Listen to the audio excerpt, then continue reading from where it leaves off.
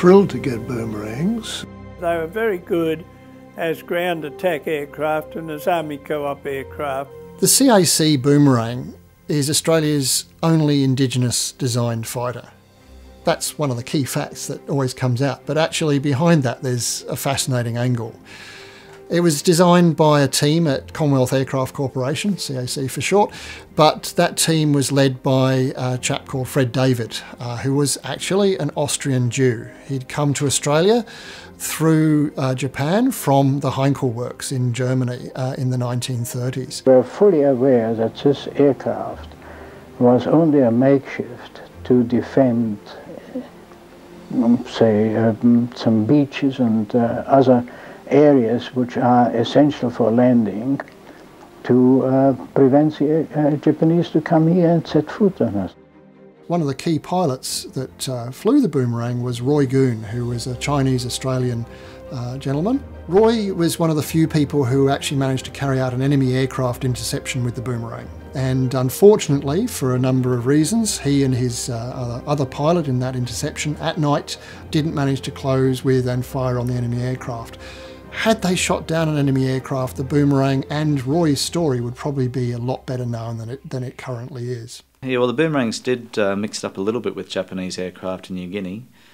I remember talking to Colin Munro, a 4 and 5 Squadron Boomerang pilot a number of years ago, who unfortunately has also passed away now. But I do recall him mentioning that Boomerangs returned to a particular site of interest up there during the war several days in a row, and after the third day the Japanese were waiting for them to come back. So the Boomerangs actually did mix it up with Zeros or Oscars at that time.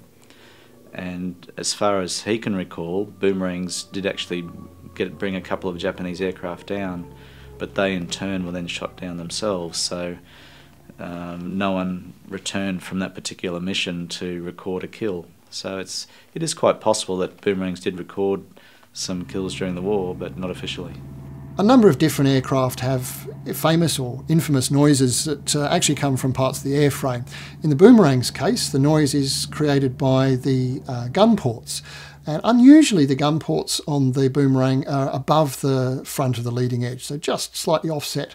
And that acts very much like blowing across the top of a bottle. If you had used your guns, and you did a fighter approach onto the strip and then put it, the lovely noise and down, yeah. After the war, of course, Boomerangs were not an aircraft we needed, and most people wanted to move on. We'd had enough of fighting. The young men wanted to move on with their lives. So Boomerangs very quickly disappeared. A lot of them ended up in the jungle.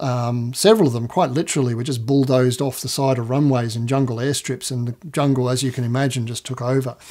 A number of people recovered those aircraft through usually the 60s, really the 70s and 80s is when that was a major element. And now we probably wouldn't be recovering aircraft in the same way, but back then they were probably just going to be lost or turned into scrap metal. So those airframes were brought back, and we're able to talk to one of the chaps who actually did that recovery.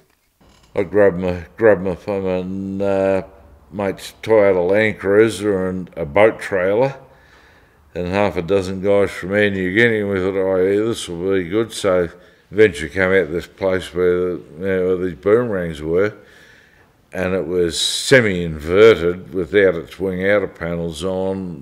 Tail services were gone, and there was no, they had the engine mount and exhaust on, but the engine was gone. By the simple expedient of clearing a big enough area and getting the rather poxy boat trailer we had in underneath it, and a simple hand winch and some grunting, rolled the thing over so that it fell upright onto the trailer.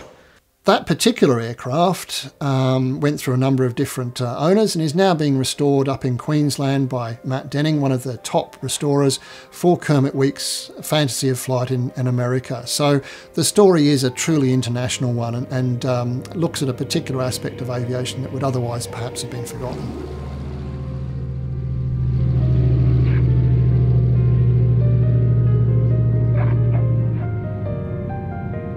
Do you want to come along to Aviation Cultures? We'd love to see you there. It's going to be worth your time.